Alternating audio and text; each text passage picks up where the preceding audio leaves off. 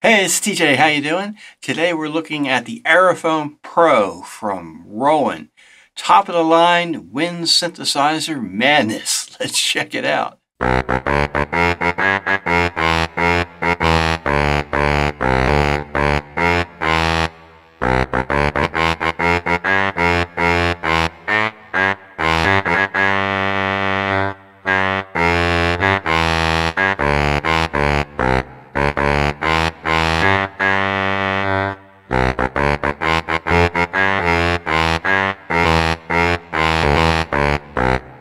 Alright, so first we're going to take a look at the physical features.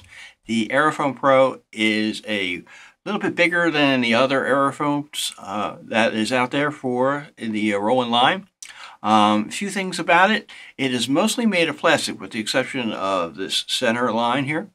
That seems to be made of some kind of like brushed aluminum. And some things that are good and some things are not so good in my opinion. It has these buttons here for the key touches. You can hear them, they click. Okay, that I'm not a big fan of, but to be fair, it is very much like a real saxophone, say for example, where you get a lot of key clicking. So that's not so much different. They do have a nice feel to them. And they have all the great alternate keys, which is really awesome. So I'm really happy to see all that. The side keys, the extra low B flat and C keys. So there's a really awesome stuff there. It has the extra high altissimo key up here. Really awesome key layout. So that's really nice. Again, the only thing I'm concerned about is these buttons here. For the key touches, I do worry sometimes that they may get sticky after a period of time, particularly if you're in a hot weather, situation. You're sweating, your hands are sweating. They could get a little sticky. But time will tell on that.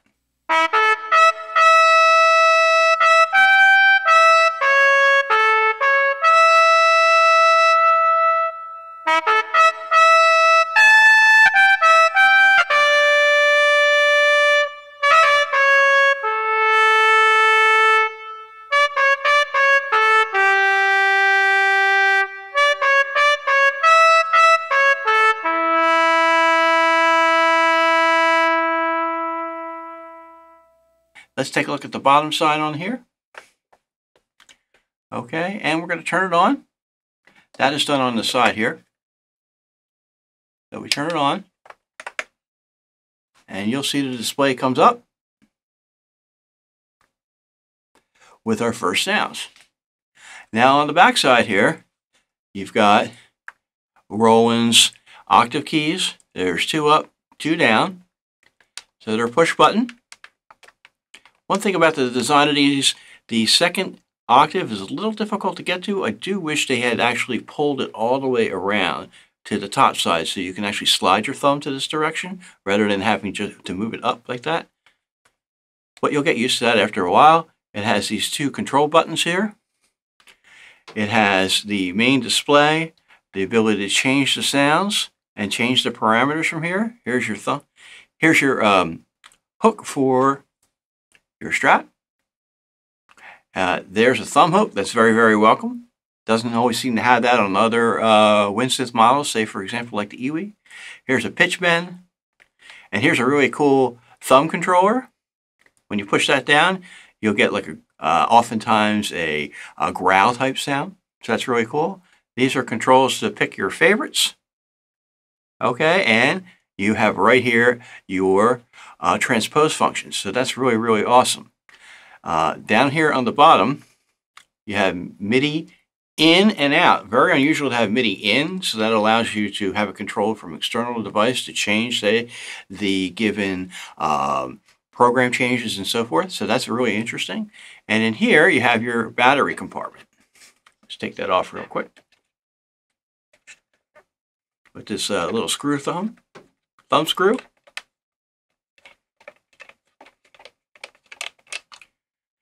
Okay, so it takes 6 AA rechargeable batteries.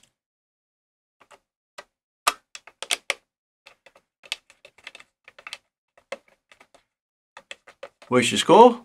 They don't come with it, So you got to buy them separately as well as the charger.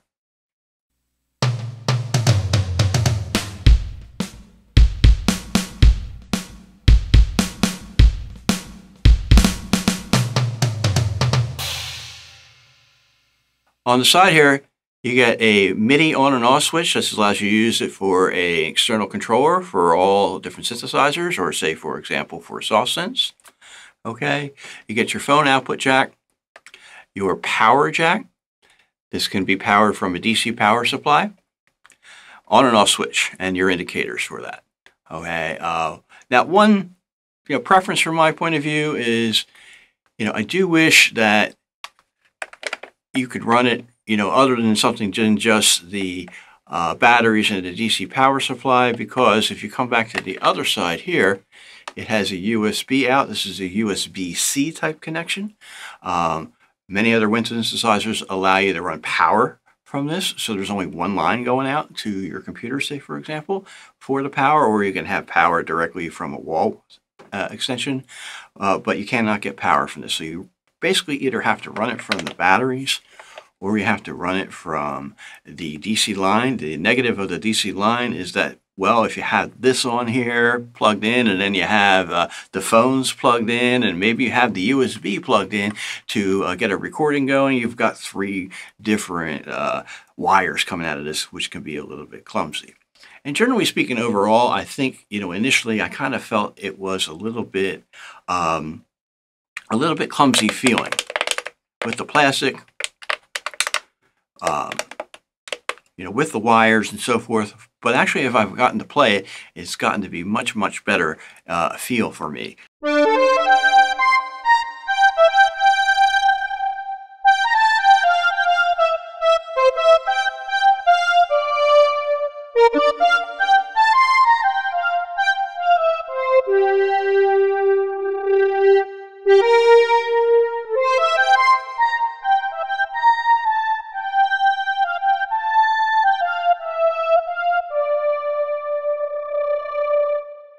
Now, one very important thing about this is, of course, the mouthpiece. Now, I put a mouthpiece patch on here. You're definitely going to want to get one of those, because this is a plastic, feels kind of like a student-style saxophone mouthpiece. So the plastic is very hard. Get a patch for that. And another important feature is it has built-in speakers. Now, I wouldn't want to use these speakers, for anything other than just personal listening. They don't sound that great, but they're actually pretty loud, surprisingly so. And one really nice thing about them is where they are on the side here when you're playing the instrument. Okay, it really gives you a nice stereophonic, profile, a stereophonic image of the sound coming through past your head and through your ears.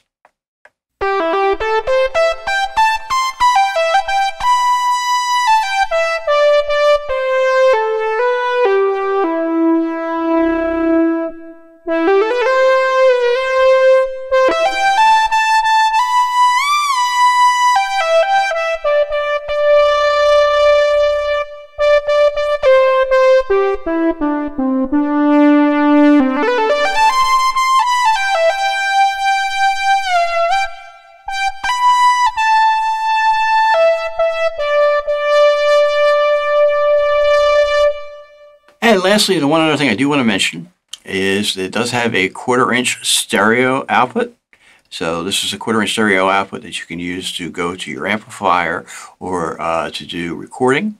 One other great feature, though, of this is actually a USB audio-based device, which is really, really great. So if you take the USB plug, like the one here, and they do give you one of these, which is great. A lot of people don't give you those. A lot of companies don't give you those. You can plug that right in here, and you can get audio directly into your computer so that you can record it with Roland's USB driver. One thing with Roland, though, is they don't usually have class compliance drivers. This is not a class compliance device, so it's not going to work on an iPad. But it will work, say, in a Windows machine or a Mac.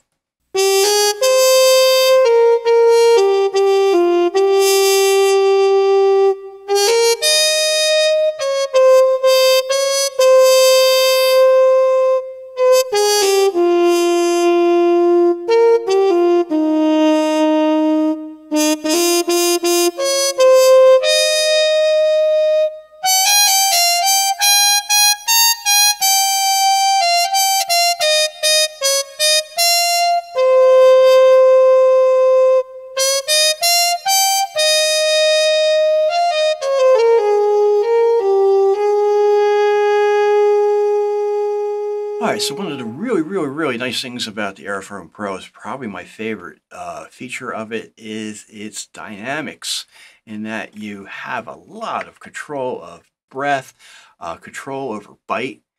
This is really one of the nicest setups I've ever seen on this. I have an Iwi, an Akai Iwi 5000. I previously had a Yamaha WX5. This one is definitely the best in terms of the ability to control it just from your bite and your breath. I have here just a saxophone, a soprano saxophone type sound. Real quick, listen.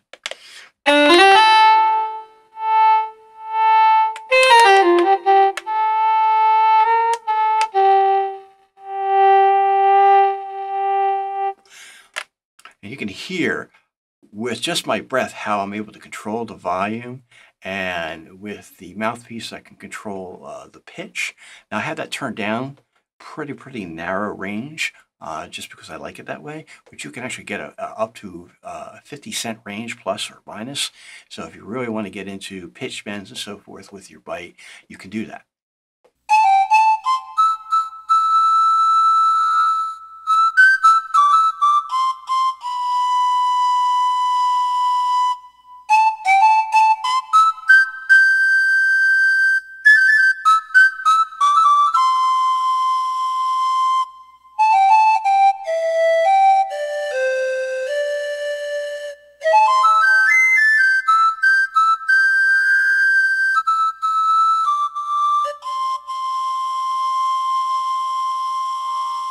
There are other great control functions with this.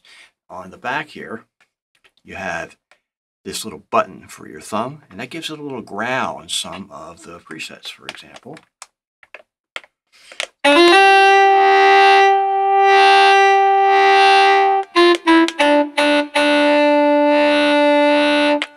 So that's really cool. Gives us a nice growl in some of the sounds. And then you also have a pitch bend. You're probably not going to use that on the sax, so let's give it a lead sound. All right, I changed that on the app here. So on a synthesized lead type sound. You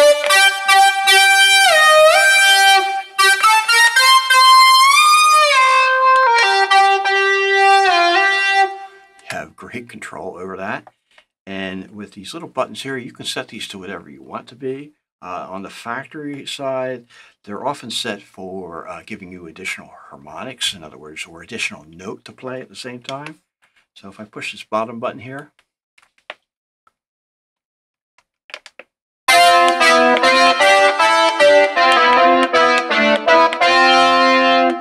it's going to give me an extra note so I can play two notes at once. Turn it off.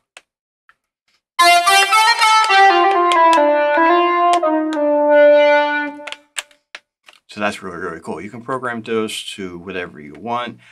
Say, for example, if I want to have that program to change the settings of something else, that'd be really great.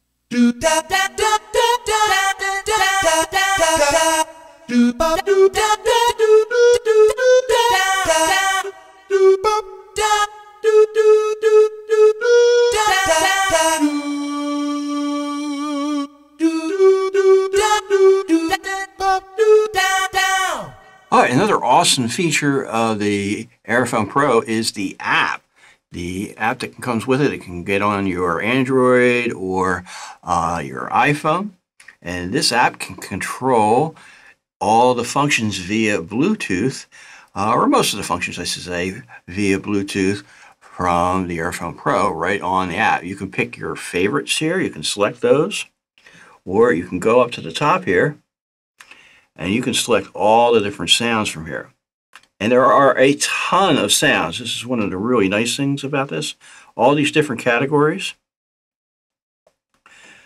Synth leads. You have synth pads and strings, brass, woodwinds, brass winds, strings, ethnic keyboards, guitar, bass, percussion, and another great thing is that you have the ability to save your own presets, your own sounds. There is some limited functions on how to make changes on these. So let's pick one here. Okay.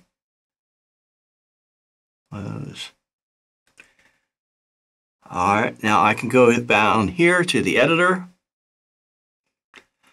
Okay, and in the editor, it picks the basic tone. So you can select the basic tone select. And then you can change the effects, how much the effects. You can change things that are common to it, the volume, the internal tempo for, say, the delay that can sync to that, your control bend range, all these different types of functions. You can actually select harmonies so it can play more than one harmony at the same time rather than just the bass note. Okay, and then you can write that. And these are some of the other internal controls that you can change. A lot of ability to make individual tweaks to these preset sounds that are in the Aerophone Pro. Only negative that I really see is that you can't really dive deep into the sounds and create, down to selecting the envelopes and the filter settings and all the really deep dive stuff that you could do, say, with a regular synthesizer. The sounds that are in the Aerophone Pro are based on Roland's supernatural sounds, which is in their FA06 series type synthesizers, FA06, FA07, FA08, and their Zen Core synthesizers, which is in the Phantom series, say, for example. There is software that Roland has that you can make edits to those things, but they're not yet compatible with the Aerophone Pro. So hopefully in some update they'll be able to do that.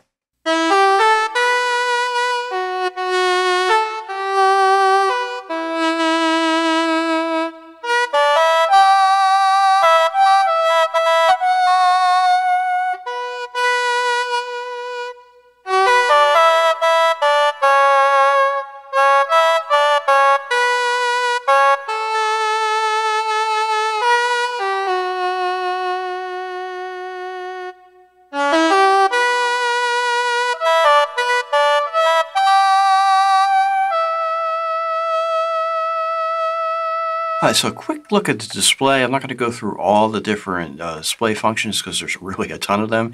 And remember, a lot of them you can actually access from the app itself. But if you do want to change the parameters, you can just push this menu button here, like that. Okay, and you can scroll through all the different parameters that you can access and change. And like I said, there are a ton of them, really a lot of ability to make changes on here and set this up the way you want. And when you want to go back to the sound, just hit the up and down button here. Whoops. That'll take you to the sound, and this here you can scroll through the different sounds if you want to.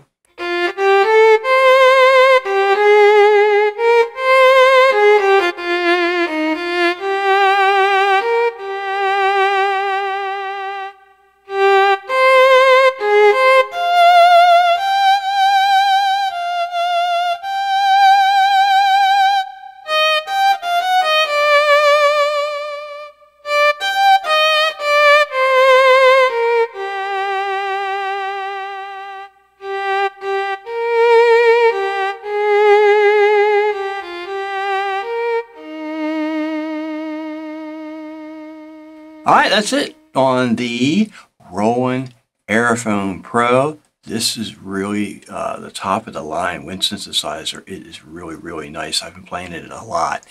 And I haven't even gotten through all the factory sounds. A lot of them are really, really good. I'm very surprised, actually, with some of the saxophone sounds and some of the other realistic sounds. They sound really, really good. They are the supernatural type sounds. They sound really, really good. And some of the synth sounds also sound very, very, very good. So I'm very impressed with that. You can definitely pick out a lot of favorites and use those all day long. So congratulations, Roland, on putting out a great instrument. And it really is an instrument. It's not just a device or of a controller, say, for example. You can play this all day long and be very, very satisfied with it. Thanks so much for watching the video.